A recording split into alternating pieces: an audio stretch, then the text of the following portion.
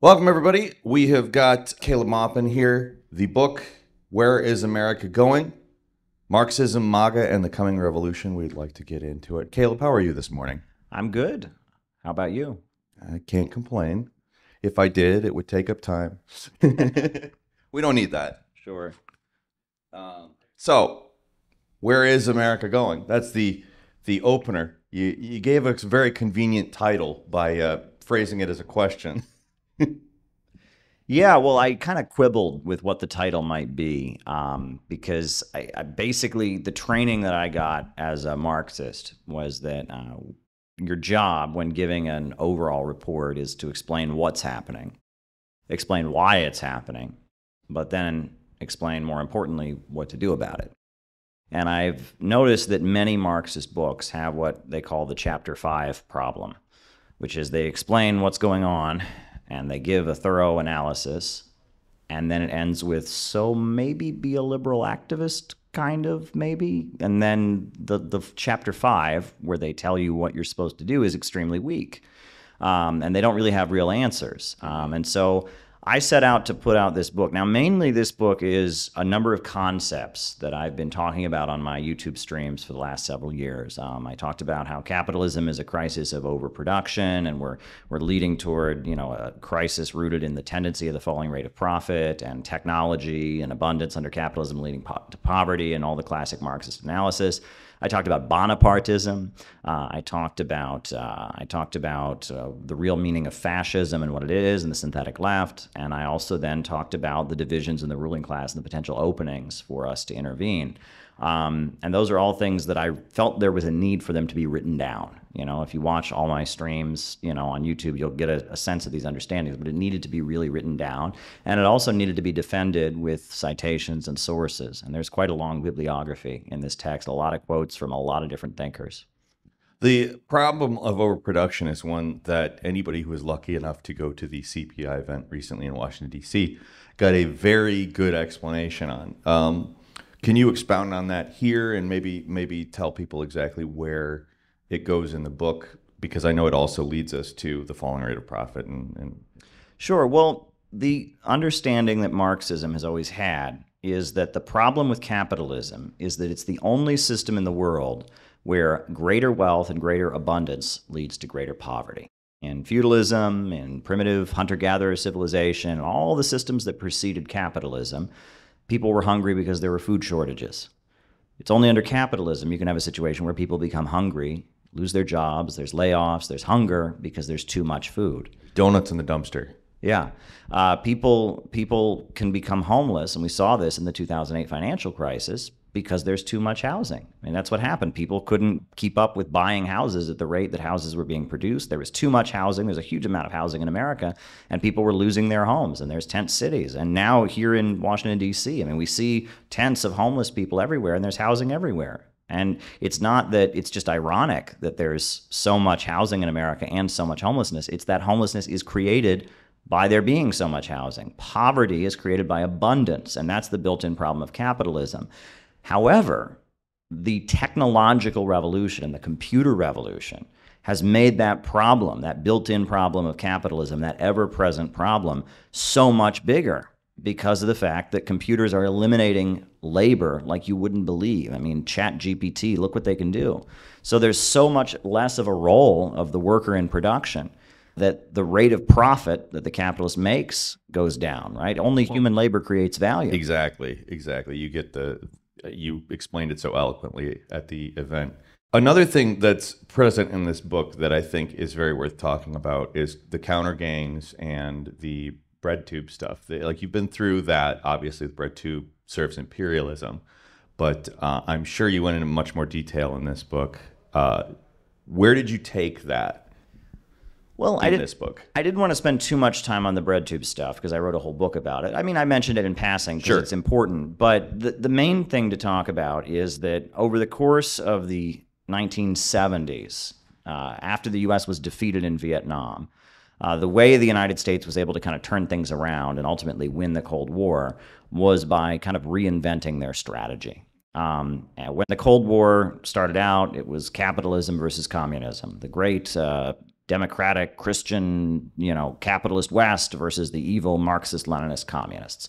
And things happened like the Vietnam War, like the Korean War, like McCarthyism, and the USA was isolating itself, and communists around the world were the champions of national liberation struggles, et cetera. And so communists actually were quite successful. But in the 1970s, Zbigniew Brzezinski and Henry Kissinger were kind of given the task of developing a new strategy. And part of that strategy was muddying the waters, playing the Soviet Union against China, manipulating socialists against each other. We saw the rise of Euro-communism in Western Europe, where the various communist parties were kind of bribed and nudged into terminating their relationship with the Soviet Union. And there was an effort to manipulate left-wing politics that was very successful. And by the time the Soviet Union ultimately fell, the global communist movement was in such confusion and chaos that, you had situations like the Kampuchea War of 1978, where communists were killing communists. I think there was a Vietnam vet who said, it was crazy. They sent me to Vietnam telling me my job was to fight communists. But now in Vietnam, we have the United States backing the Cambodian communists to kill the Vietnamese communists, who are then being invaded by the Chinese communists, all on the grounds that they're being backed by the Soviet communists.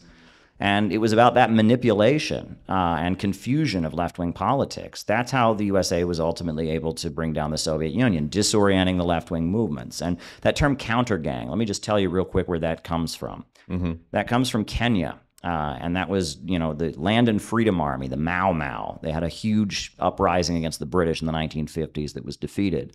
The way it was defeated was British intelligence and military strategist Frank Kitson developed what he called counter gangs, which were groups of people who acted like Mau Mau liberation fighters, but were actually working or being covertly supported by the British. They would commit atrocities that were blamed on the Mau Mau. They would sometimes claim the Mau Mau were selling out and they were the real anti-colonial heroes. And by sending these groups of people that looked like anti-colonial revolutionaries out to muddy the waters and confuse things, they were able to diffuse the struggle. And ultimately, we know what happened, and the Kenyan Liberation Army and liberation movement was defeated. The British colonialists were successful. I brought that up after the crisis of overproduction, because ultimately that, I think, is... It's so important to understand why we're not talking about things like the tendency of the rate of profit to fall, the crisis of overproduction, et cetera. But there's an interesting aspect to it in that you also touch on in chapter 2, which is about fascist ideology and how there really isn't a fascist ideology or aesthetic. And the counter gangs and all those revolutionaries are just constantly focusing on the idea that there is a fascist ideology or aesthetic, and that seems to primarily be what they're talking about. And obviously you can kind of warp that to be whatever you want it to be. It's ideology, it's aesthetic. You can say anyone's a fascist if you really want to, and they do. How ultimately can we get back to talking about these important aspects of like the fundamental contradictions of capitalism that permeate themselves up to now the sort of extra super imperial stage that we're in today? Well, in the book, I point out that fascism is economic in its nature. Yeah. And that R. Palm Dutt, who I think is probably the most important writer. Gang. Yeah, I'm 100% there with you on Dutt. Yeah, R. Palm Dutt in his book Fascism and Social Revolution, which was written at the height of 1930s fascism, 1934, he made clear that this is an economic system. This is an attempt to save capitalism. And the ideology and the aesthetic, all that's made up as they go along. Fascism is what they do. It's not what they say. And that what it is that when capitalism enters a long-term economic crisis, the capitalists have to figure out a way to save their system. And the only way they can save their system is with mass destruction, driving down living standards, reducing consumption. And what the Nazis did is they created a layer of the population that were slave laborers in concentration camps. They restarted military spending. They crushed the labor movement and were able to kind of rejuvenate the economy of Nazi Germany for a few years. And it was a mechanism to try and stabilize capitalism. And ultimately, it wasn't a long-term solution, and it led to the Second World War. I mean, again, just returning to like the very root of the problem, the beginning of the book, that is not possible to change. It's just something that, you get to a point where, production is way past consumption, and you're going to have to figure out a way to maintain the class supremacy of the bourgeoisie in some way. So ultimately, that kind of leads us into the coming triumph of illiberalism. And I'm just going to tee you up for this because I think that is just where we have to be prepared for it. So we have to know what's coming. Well, when we talk about liberalism and illiberalism, this is a big conversation that a lot of academics have, right? Liberalism is the Western view that celebrates the rights of the individual above all else, right? It says the individual is great and that any form of collectivism is some kind of threat. And the ultimate expression of liberalism is philosophical irrationalism, and that's largely the teachings of Friedrich Nietzsche. And his work about the Übermenschen, the great individual who's suppressed by society, and the work I draw from Lukács, who talks about how that was the basis of Nazism. Really, that Nazism drew from Nietzschean supremacism and contempt for the masses of people. Absolutely. But through Heidegger. Yeah, and what's interesting is that in the West, that liberalism, that ultra-liberalism, that philosophical irrationalism has become almost the ruling ideology. Agreed. The main American or purveyor of it in American society was Ayn Rand. And Ayn Rand is a huge influence on U.S. culture, not simply among conservatives. Stacey Abrams, who's a liberal, she says Atlas Shrugged is the book that changed her life. She bases herself on that. And this is the belief that one should not have compassion, one should not have empathy, one should not have any loyalty to a country, a cause, a religion, or anything like that. One should simply be motivated by their own self-interest, and that anyone who tries to get you to be part of a larger group or something is trying to con you and scheme you. And that worldview used to be the worldview of the ultra-rich. They've always felt that way. They've always been self-interested and callous and cold and calculating. That's how they got to the top of the pyramid in capitalism. Of course. But they've been foolish enough to spread their ideology all throughout U.S. society, and now the country is literally coming apart. And the elites don't even have any loyalty to each other. They're not all on the same team at this point. They've all got competing economic interests, and they're fighting with each other because they have no real loyalty. Plus, the population doesn't feel any particular loyalty, to anything, and society overall is coming apart. And this is the expression of political liberalism. Now, it's rooted in the capitalist system and the rule of profits, but it's taken to its logical conclusion. And ultimately, some kind of illiberalism will emerge. Now, my hope is that it's a socialist illiberalism. Mine as well. Yeah, and there was then an ad recently that a lot of academics signed where they called out cancel culture and they referred to it as illiberal because there is an element of illiberalism in cancel culture, silencing free speech, taking action against people for the way they speak, imposing certain social rules on people, and that the ruling class is at the same time that they're pushing this very, very extreme liberalism, they're also experimenting with little illiberal movements that might be necessary. And it's this weird contradiction. And that one thing that's always pointed out is that liberalism is always propped up by illiberalism.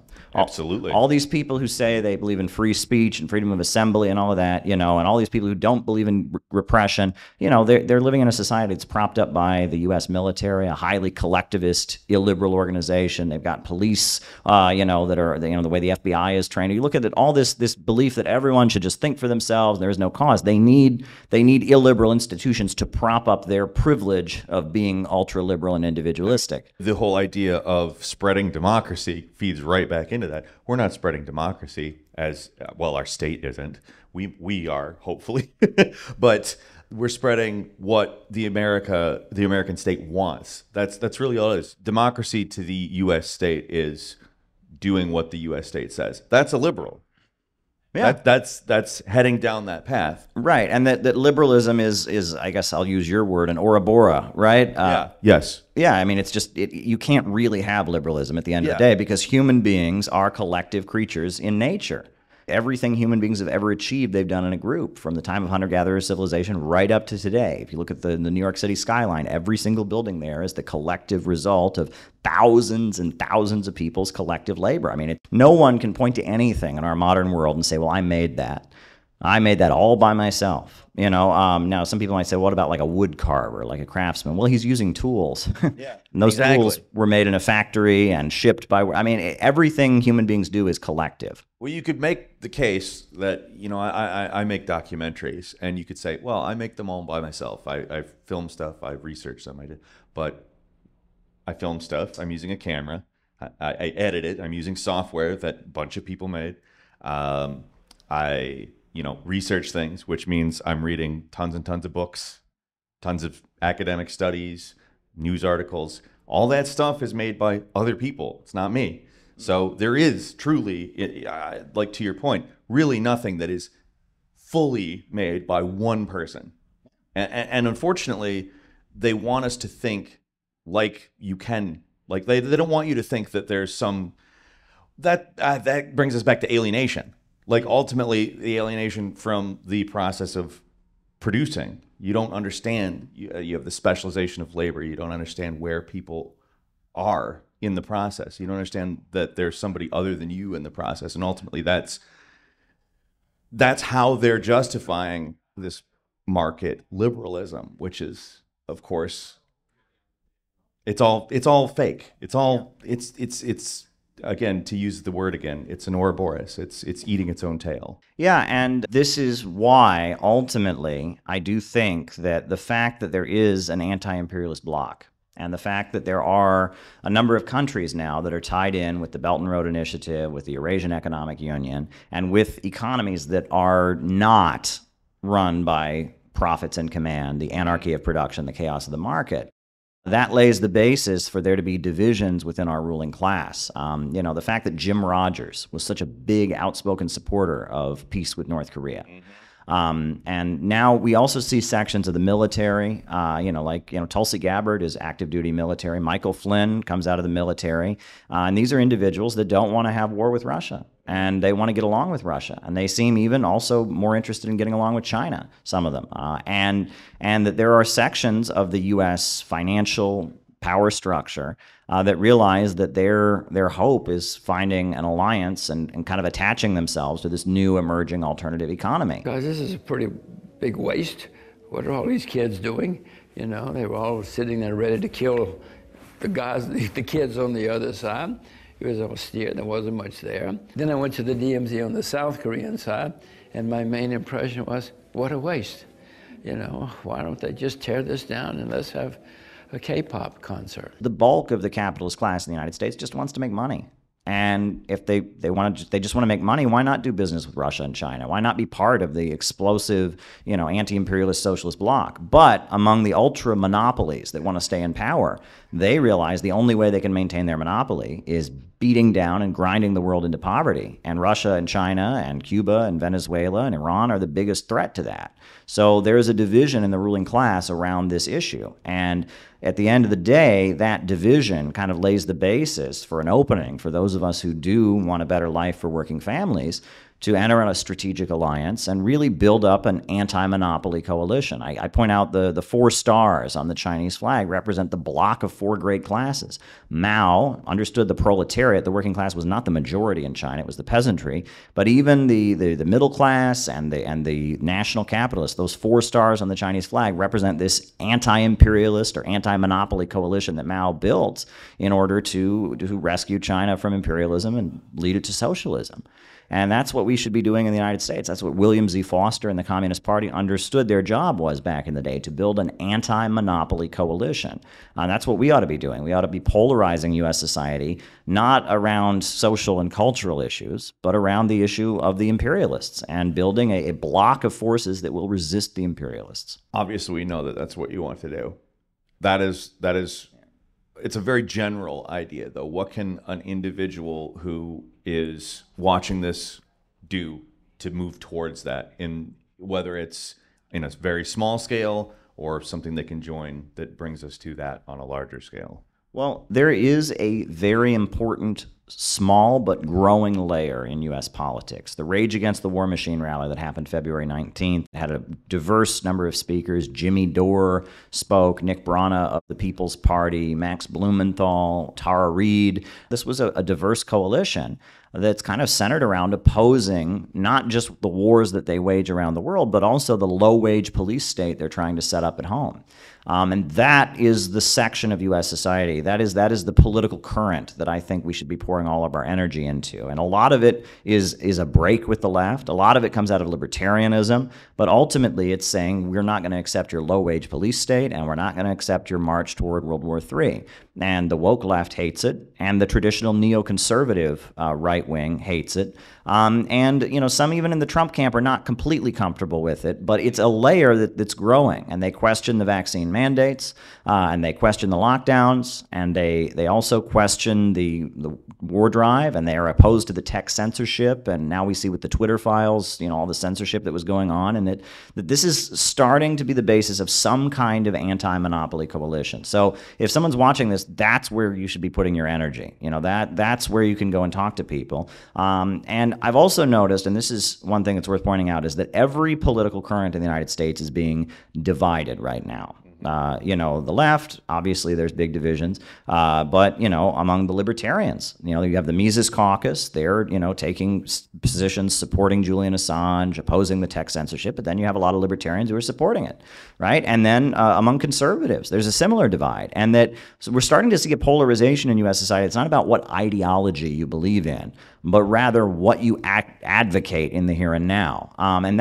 anyone can say they're anything. Anyone can say they believe in any ideology, but it's what positions do you take on the actual issues? And that's where the polarization increasingly is. What positions do you take on the actual issues? Are you for Julian Assange or are you against him? Are you for the tech censorship or are you against it? Are you for sending weapons to Ukraine or are you against it? And that's very interesting. And it shows that the kind of coalitions that will emerge to challenge the low-wage police state and the wars are probably going to be very unique and interesting. However, I do believe that Marxism, because it's the ideology that raised millions and hundreds of millions of people out of poverty around the world, and the Chinese Revolution, the Russian Revolution, Bolivarian socialism in Latin America, I think Marxism is going to be an essential part of the anti-monopoly coalition that ultimately breaks the United States out of imperialism and moves the United States toward a healthy, progressive illiberalism where the country comes together and we build ourselves up. So, in short, if there's something you want to do, I would encourage you to join the Center for Political Innovation. That would be a first step. That would be ideal, yes. Yeah, but I would also just encourage you to get involved with the Rage Against the War Machine efforts, with other efforts to promote these ideas, because we are entering a period where most people realize something is deeply wrong with their country. Something's deeply wrong, and they want to do something about it. And they're being told by the elite they should just go along with it. Not only are they being told to go along with it, they're imposed upon to build it. I mean, it's like you're practically required to have a Ukrainian flag. If you have a business or a social institution, I mean, you're practically required to have a Ukrainian flag. They're trying to impose their politics on us, make us carry these things out. And there's a lot of people that just say, I don't want to go along with this. I don't trust you. And we need to speak to those people more than anybody. Well, that's Caleb Maupin. The book, Where is America Going?, is available now. It's great. I would definitely say pick it up, join CPI, and have a very lovely day. Thank you.